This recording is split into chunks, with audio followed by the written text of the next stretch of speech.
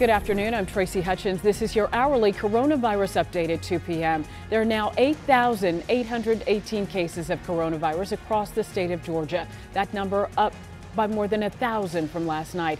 In Fulton County alone, there are more than 1,000 cases, and sadly, the statewide death toll is now at 329. Mayor Keisha Lance Bottoms says there are 23 Atlanta City employees who've tested positive for coronavirus, 8 of them APD officers. The good news, one of them is recovered and is back on the job.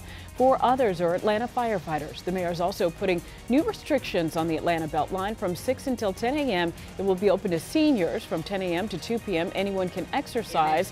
And after 2 p.m., people can use it for transportation to get to work or to get food and medicine. New York City hitting a grim milestone today. It's the city's deadliest day yet, with 731 deaths in just a 24-hour period.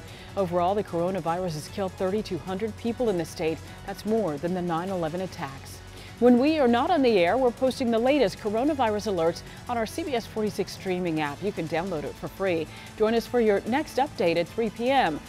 From the entire CBS 46 News team, stay healthy, stay well. I'm Tracy Hutchins.